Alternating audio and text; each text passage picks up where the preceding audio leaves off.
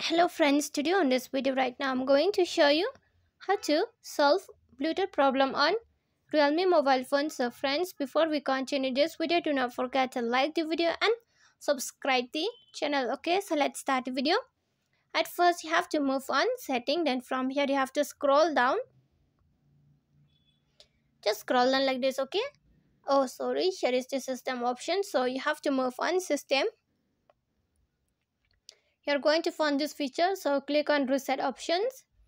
And here you have to click here reset Wi-Fi, mobile and Bluetooth. Click on it.